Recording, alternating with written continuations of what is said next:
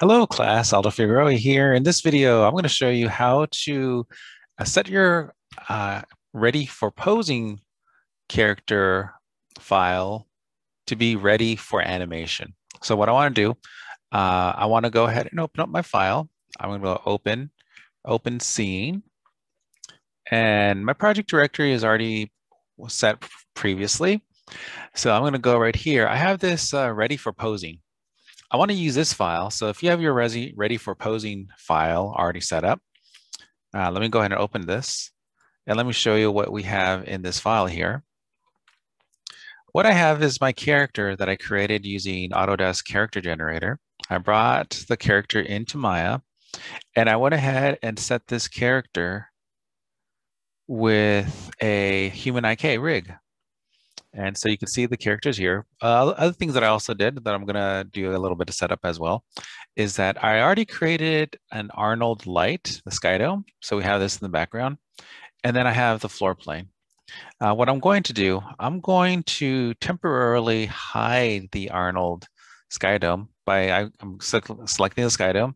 And you can see over here my outliner. I'm just going to press Control H. That temporarily hides the light. I'm going to bring it back at render time, but I don't need the light right now. And as you're moving around, if I go underneath the floor plane, I'll get this. So I could also, if I want to, temporarily just hide the disk, which is my floor plane. So I just have my my character by itself. So I'm going to do that. And what I want to do to set this up is that we're going to create what is called a character set. A character set allows us to be able, whenever we start working with animation, so we could see our different keyframes for all of our different attributes that we have right here, for all of the things that we're going to be keyframing, that will be displayed in the timeline. Right now, for example, let me just show you a quick example. I'm going to just create a polygon primitive. We'll create a cube. And I'm going to go ahead and select it. I'm going to duplicate it so we have two of them. And right now, if I select one, and let me go ahead and just change my timeline to frame one at one here. And if I go ahead and have this one selected in my channel box, I'm just going to press the keyboard shortcut to animate. I'm going to press S. So I've put a keyframe for all of these different variables here. I'm just going to move up ahead and just press S right here. What happens is that with this object selected, I could see the keyframes that are represented by these ticks, these red marks. But when I switch to a different object, those keyframes are no longer there. So with a character set, we're able to select multiple objects. In this case, it's going to be the different controls for our character and put them all under one node. I'm just going to go ahead and delete these two objects because I don't need them.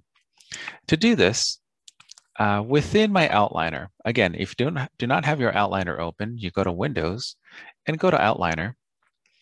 And I just put my outliner within my interface here. I'm going to select the character control reference. So this selects all of the different nodes. This is, no, sorry, not all the nodes, but all the controls. This is the parent. If I click on the little plus a little plus box next to it, you can see that I have all the different effectors for my character. So this is the parent. I'm going to select it. And in the animation menu set, I'm going to go to key, and I'm going to go to under character set, create character set option box. I'm going to click on the little option box. And right here, I already gave this name earlier. So it might say by default just character and then a number sign, number 1, 2, 3, depending on how many characters you have. I'm going to go ahead and I'll call this, because my character is called Happy. I'm going to call it Happy, but I'll go ahead and add the additional text character set. Make sure that you turn on include hierarchy below the selected node. The selected node right now is just a character control reference. If you don't have this turned on, you're not going to have all the controls, which defeats the purpose of having the character set. Under attribute, what I want to do, you can tell it to include all cueable only from channel box where you could select the ones you want. But in this case, I want to tell it all keyable except, meaning do not include these. I'm not going to use these to keyframe. I'm going to leave the scale and visibility selected, meaning that do not add the scale and visibility. I want the translate and the rotate. And in some cases, if you're working with dynamics, leave the dynamic turned on. I'm going to go ahead and select the Create Character Set button. And now what we have, I'm going to go in my outliner. I'm going to minimize the character reference right here. We have a new node at the very bottom. It's the little icon, a little person. And this creates a character set. If you notice now over here in my channel box, you could go ahead and just click on the channel box over here. We can see all of the different effectors have been added to this character set. So when I start to animate, it's going to show all of the different things that I've animated. So a couple other things that I want to do some setup on this file. We're not done just yet. I also want to point out that down here within our timeline, now we have our character set. I have my happy character set. If you have multiple characters, you could switch between them, or you could tell it to do none. But I want to go ahead and make sure that happy character set is selected for my character.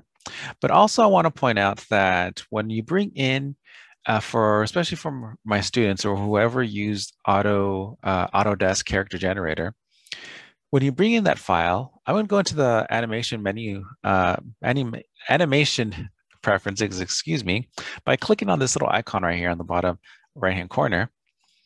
It's going to open up the preferences, and the frame rate is set to 30 frames per second.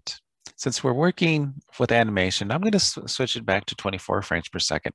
Or you could select whatever frame per second that you want to work with. If you want to work with either 24, 30, even 60, or even greater as well. But I do want to just select 24 frames per second. But notice that one of the things that I need to change, if you look right here, right underneath the playback rate, it shifted that value because it used to be at 30. I'm going to go ahead and tell this the playback to start at frame 1 and end at frame, since I don't need lots of frames for this one because we're going to be doing a walk cycle. So I could just tell it, let's see, I'll go ahead and tell it 30 for right now. Now the animation start and end, I'm also going to do 1 and 30 for right now. We could always add more frames as necessary. So now we can see down here that I'm at frame 1 and it ends at frame 30, and I'm displaying frame 1 to 30. We could always change that if we need to later on. I'm going to go ahead and tell it to save. And at this point, now we have our character. We have our character set. I could temporarily bring back my disk. I'm going to select it and press Shift H. And also my sky dome.